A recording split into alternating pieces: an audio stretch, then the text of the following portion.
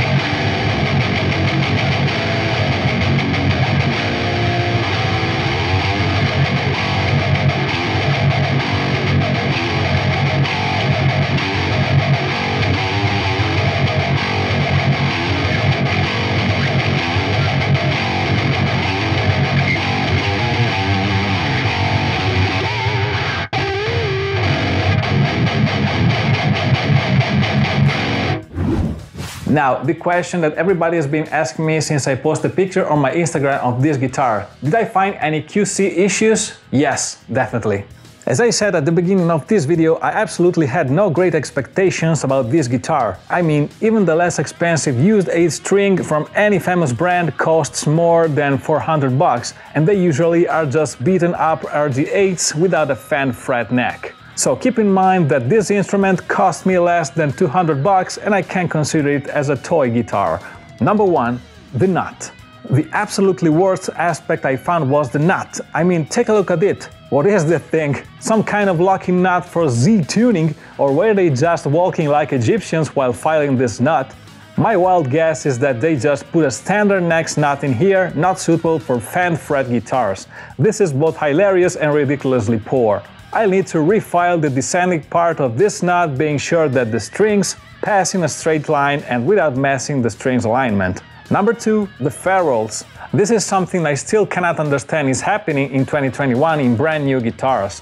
The 7th and 8th strings ferrules completely fell when I loosened the string tension, and this can both mean that the wood used for the body is poor and subject to huge expansion and contraction, and that they used the wrong drill to make the holes for the ferrules. I'll have to put some strong glue there and be sure they don't move.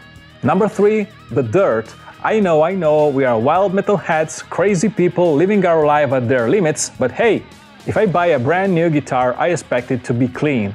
I'm not sure what happened here, but the fretboard was so dirt and dry that I had to use a degreaser sanitizer first and 2 coats of lemon oil later to make it usable. This is not good.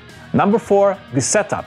I'm not kidding here, guys, this guitar had the worst setup I have ever experienced in my whole life. The neck was bent like a banana, the strings were a mile high above the fretboard, almost half an inch, but yet the pickups were touching the strings when in playing position. So yeah, it is obvious that no setup was ever made on this guitar. I spent almost 1 hour tweaking everything and now I managed to get 12,000th of an inch, 0.2 millimeters of neck relief, a hair under 5/64, 1.8 millimeters of strings height, and 4/64 of an inch, 1.6 millimeters of pickup height, and now it plays well. And I say it again, now, because I don't believe that it will keep this setup for too long. So what can I say about this guitar? Well, I'm about to say that I would really consider this guitar very good for an intermediate player. I'm not really sure I will give this black beast to a complete beginner guitarist because it will definitely scare him hair away. 6 strings are enough to make something very difficult. Now imagine having 8 strings and a multiscale fretboard. It would definitely get some nightmares going over fret number 3. However, for less than 200 bucks, this guitar is really good. The neck is good, the scarf joint should ensure the right tension to the strings coming off the nut, the fretboard is fast and my very first FanFret experience was great. I can't literally see any difference in my playing style. Does this mean maybe that I have been playing with the wrong techniques all my life long? I'm scared to know the answer. The pickups are essentially good too. Again, I wasn't expecting that super high output from these no-brand humbuckers, but they definitely behave well, especially with high-gain amplifiers and modelers. I found no grounding issues or strange noises coming from the wiring. I think I'll be removing the tone knob connection in the future and just rewire it with the simple volume knob. The body is extremely light. I mean, literally, if you knock on it, you can't feel any difference from knocking on any low-budget kitchen table or shelf. I'm very tempted to refinish this guitar and see what hides under the paint, but also scared at the same time. So, considering everything, in the end, I would definitely buy this guitar once again, because for less than 200 bucks, you cannot find any FanFret 8-string guitar. I mean, even a good pair of active humbuckers cost more than 200 bucks. Alright folks, this is all for today. If you like this video and this type of content, please feel free to leave a like and comment on anything you saw or heard. And if you also want to see more of this stuff like plugin reviews, gear demos and other heavy metal related videos, definitely consider subscribing to my channel. It really helps a lot, guys. If you want to directly support me, don't forget to listen to my instrumental solo album Musa and my heavy practice band project Awareness EP. They're out now and they're all available on all digital streaming platforms: iTunes, Spotify, Deezer, Tidal, Amazon Music, Google Music, you name it. And you can get the official merchandise directly on our Teespring campaign page. We've got beautiful V-neck tees, college hoodies and fitted tank tops. Also, if you're a bedroom producer like me, don't forget to take a look at my Facebook group, MSIMs and VST plugins for metalheads. It's a great community, growing more and more every day, and you'll always get updates for new VST plugin releases. So once again folks, thanks for watching, stay safe, be good to each other, and see you the next time!